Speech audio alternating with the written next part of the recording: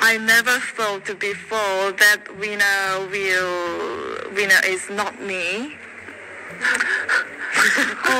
What is the reaction? Oh, sorry.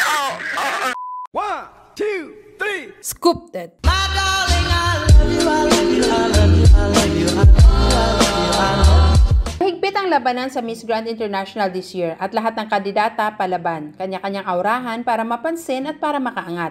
Ngunit iba naman ang style ni Miss Grand Hong Kong, pero mukhang effective naman. Sa mga nakaraang araw, makikitang sobrang chill lang ni Miss Senyang ng Hong Kong. Yun, nag-i-enjoy lang siya at nagpapatawa. Maging sa kanilang mga daily activities, masasabing siya talaga ang naghahatid ng good vibes sa kanilang lahat. At sang-ayon naman si Miss Grand Indonesia dyan. I love you because you brighten up our days every day. Aminadong entertainer nga talaga si Miss Grand Hong Kong at ginulat nga niya ang lahat ng ibinahagi niya ang kanyang talento, ang bumirit.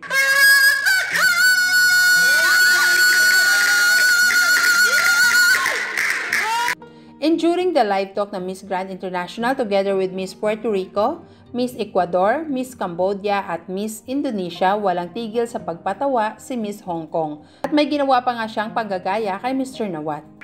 I'm going to keep watching Nawat's live.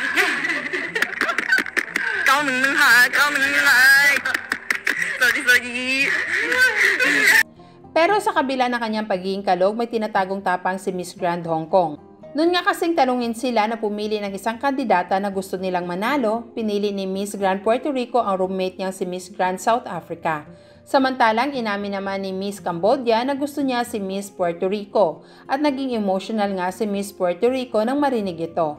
Pero sabi naman ni Miss Cambodia, Follow her. I always follow everything and I will... Don't cry. I will try my best to compete with you. Please don't cry. Pinili naman ni Miss Ecuador si Miss Indonesia. Pero si Miss Hong Kong matapang niyang sinabi na para sa kanya, wala siyang nakitang kandidata na mas deserving manalo ng crown kaysa sa kanya. Kaya naman mapapaisip ka, strategy ba niya ang magpatawa para makatawag atensyon? If yes, well, effective naman. Pero will this bring her to the finals? Pakinggan at kayo nang bahala. Never thought before that winner is not me. What is the reaction? Oh, sorry. Can I try again? Actually, I'm quite how to say.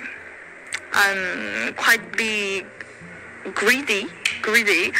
So I had my crown and confirmation for representative MGI.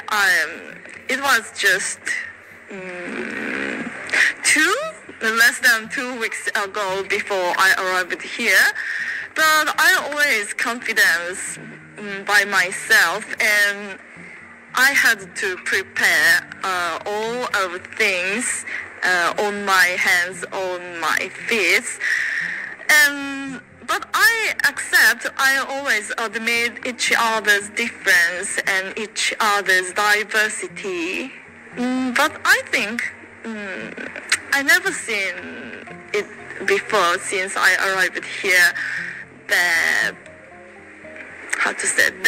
better than me to deserve MGI 2021 crown. Isn't it? Yeah. Thank you.